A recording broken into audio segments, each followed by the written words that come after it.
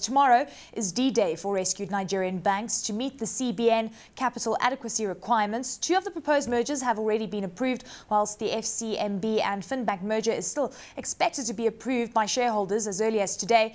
Competition will increase in the top-tier banking space as a result of the mergers. And joining us now is Bisi Onasanya, the CEO of FirstBank Nigeria, to give us a little bit more of an indication and some insights into how the competitive environment is going to change in the Nigerian banking space. Bisi, thank you so much for joining us. Thank you, Eleni. It's my pleasure to be here. FirstBank Nigeria is the largest bank by market share in the country. 15% is what you have at this point, and also by size in the country. Put it into perspective for us. The deadline is tomorrow. A lot of unprecedented things have happened since 2008. How is this going to change the environments in the country? Now, let me start by commending the Central Bank of Nigeria for a job well done. With the deadline of tomorrow and the steps already being taken by the banks, I think the end of the crisis is over, and I'd like to commend Central Bank and the governor for a job well done. Now, as far as FirstBank is we are concerned, we believe that competition is very good. This consolidation on its own will strengthen the Nigerian banks, and we need strong banking institutions. Every economy needs strong banking institutions, and that's where FirstBank comes in. Today, we are the strongest and the biggest bank in Nigeria, and we've done a lot to make sure that irrespective of the competition, which will increase naturally because of the stronger banks coming in, we are prepared to still defend our territory. We've done a lot of things, and one of which is, in the past 6 months, in readiness for the tougher competition, we've created new business models, and we've restructured our businesses in such a way that we have 5 business groups, each focusing on separate segments of the market. And each of the 5 business groups is a mini bank on its own. So we are ready to take on any of the new players coming up in their own niche markets, because what we have is a mini bank that is top in each line of business. You're talking about being the strongest bank in Nigeria at this point in time, and we started to see strength filtering through. Mergers and acquisition activity is the name of the game, as I alluded to, but it's not being reflected in the share price. Banks are trading to a significant discount to book value. Why is this occurring? And I know that it's been a very big issue as well on the FirstBank of Nigeria share price too. Yeah, what we've found out is that Nigeria is not isolated from the happenings in the global economy, and everybody is having its own share. It is true that Nigerian banks are trading at less than 1 price to book, which is below what it should be in the international market, even in West Africa.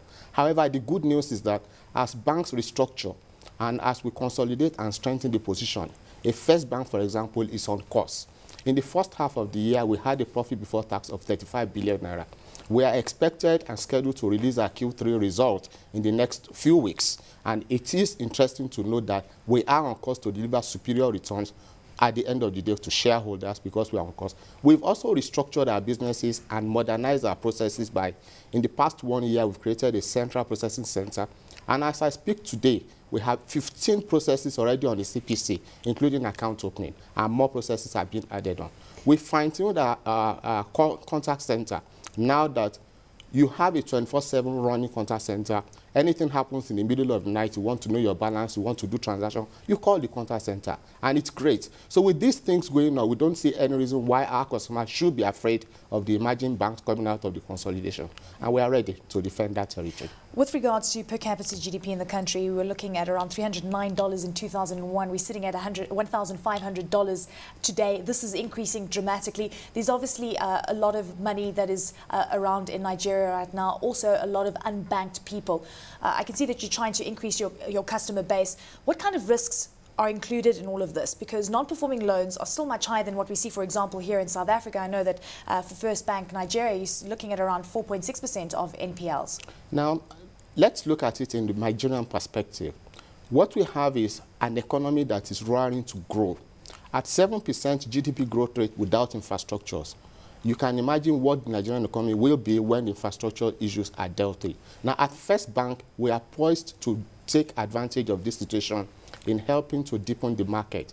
We've created a business unit that will deal with the small and medium-scale businesses, and we expect that this will enable us to serve that segment of the market with mobile telephone banking also and mobile payments. We have signed agreements with the major telcos to provide mobile payment solutions, and that will ensure that we reach every nook and corner of Nigeria, provide good quality banking services to them, and also give them access to good credit at cheap rates.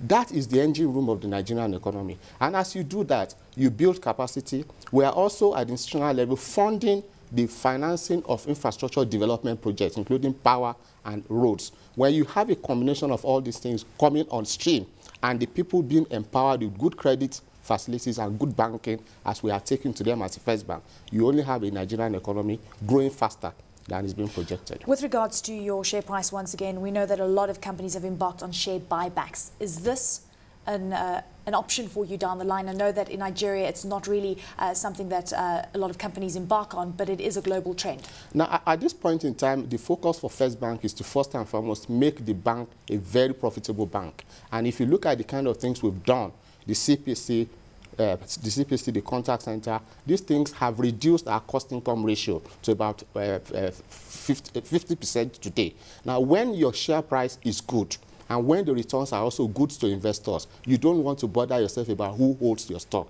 And at that point in time, it becomes attractive for investors. At that point in time, we also then decide whether we want to take the share buyback option, which on its own is not a bad thing to do. But first and foremost, make the institution profitable, make it attractive for investors, and then leave that issue to be determined at the appropriate time.